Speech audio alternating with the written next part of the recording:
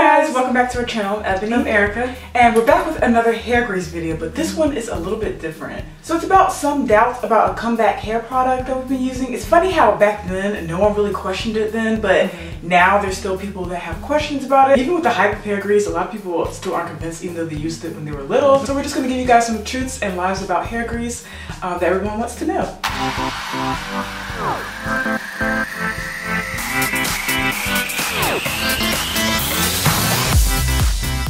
Alright, now one thing I've heard about grease is that grease will clog your scalp and your pores in your scalp, and in that way your hair will not grow. And I can speak to that and say that is false. And most hair grease have two main ingredients, which is petroleum and mineral oils. And a lot of black hair products, we were kind of conditioned and taught to avoid those two ingredients because we were told that it was bad for our hair and it's bad for our scalp and that our hair won't grow. Actually, petroleum and mineral oil, most of that is, especially if it's in a hair product that's being sold in stores, that is actually comedogenic.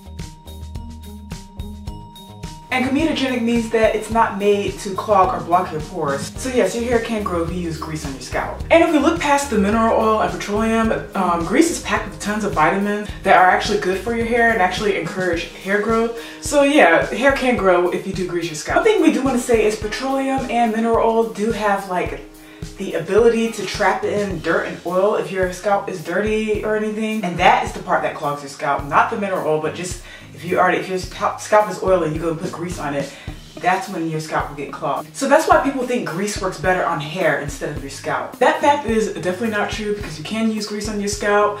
We are products of that. Growing up, that's all we knew. Yeah, that's all we knew. Sunday before school, Sunday before picture day, for Easter. Like, y'all know what we're talking about. It was like a routine every Sunday night, like before school, greasing that scalp. And then if there was a little bit left over, the grease would get rubbed on our hair, but our scalp was definitely the first thing that grease touched when it came to using grease in our hair routine. But yeah, if you think it is trapping in dirt and clogging your pores, just change the way you use it and when you use it. But I do know that grease was our scalp's first love, and it's just something else that I can use my scalp massager with and just do scalp massages with. So yeah, it works fine for me. And that same notion about how you use it, when you use it, that can be applied to hair because hair can shed from using too much grease, and that is true. And that can go for any product. If you pack your hair with too much grease or any product, your hair does shed. Not break, but shed, as in longer strands coming out because your hair is just too weighed down, so it's just gonna give up and everything. Yeah, when I grease my scalp, it's also in the video, I kind of let some days, it's like 3 or 4 days, use as needed. I let days go between. I wouldn't grease my scalp every night.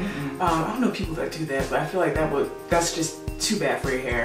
So yeah, just like when it's needed. And the way I found that out was obviously by using it 3 days in between and use it again. So everybody's different, but again, just use as needed. And when people do use grease on their hair, there's this notion that grease really isn't moisturizing your hair, and that is true. Grease is not a moisturizer or a sole moisturizer. I think people confuse sheen and shine with it being moisturized. I mean, I'm guilty of it myself, like, ooh, it's shiny. But if you just take, like we said earlier, our grandma did it, we still do it, just take a little bit of it, rub it on your hands, and then just work it throughout your hair.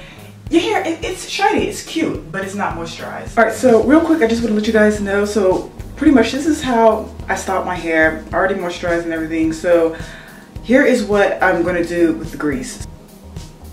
This is not it. Honestly, all you need is about maybe this much. And then just work it throughout your hair. You'll still get shine. You don't need like a glob, you know? And just go about your day.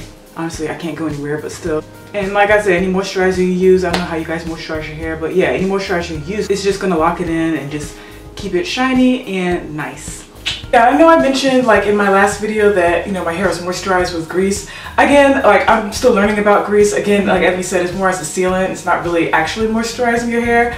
But my hair did feel soft. It didn't feel dry anymore. So that's kind of why I said we're guilty of that. We kind of use the term moisturizing or moisturization to the hair because my hair doesn't feel dry anymore.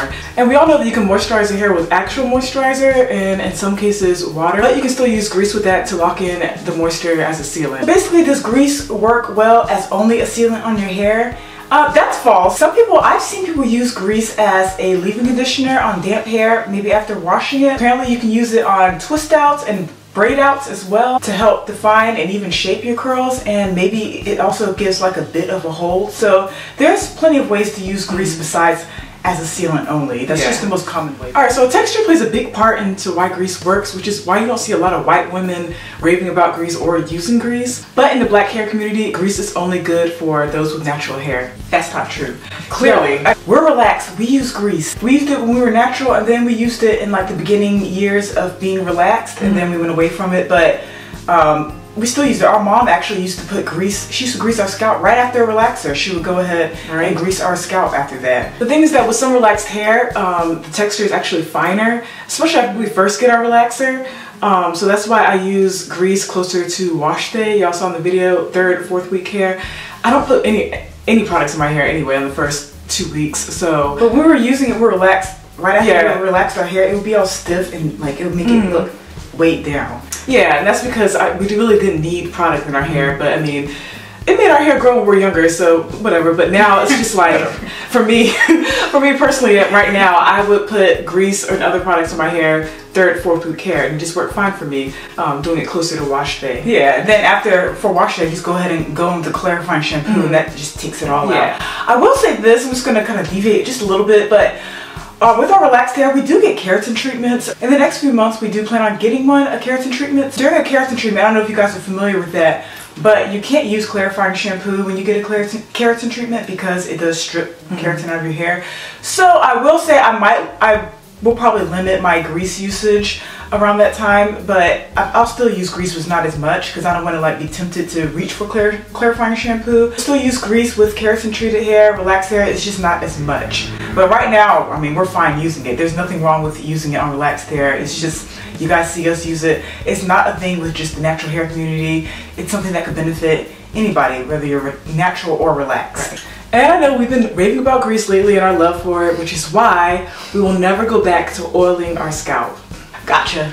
Yeah, so of course we're gonna keep oils in our routine. Like oils is what, if you guys have been watching our videos, long-time subscribers, you know oils have been growing our hair ever since we discovered them. It's a mainstay in our routine and we're gonna keep it. Grease is something that we have as an option. It works for us. Oils work for us. If you know our hair routine loves options with consistency. So our oil videos. Right, so we're still keeping the oil, still keeping the grease. They can work together, you know, we know how to work it in our routine so that, you know, one doesn't cancel the other one out. Alright, sometimes you have to go back to what works for your hair, you know, sometimes you stray away from it.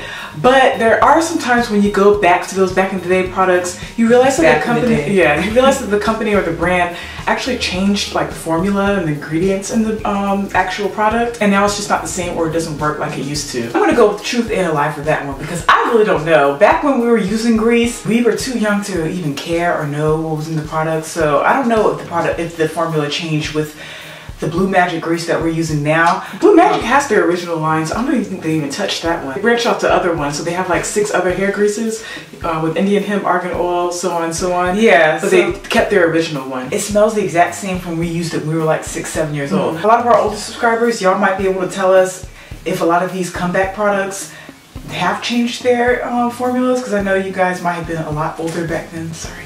So yeah, if you know anything has changed in it, or if you have input about all these comeback products that were good for our hair then, and then maybe their effectiveness in our hair now, just let us know in the comments below and we'll see you guys there and talk to you guys. But yeah, thank you so much for watching this video. We'll see you guys next week, and yeah, have a good one. Stay safe. Yeah, stay safe. Bye.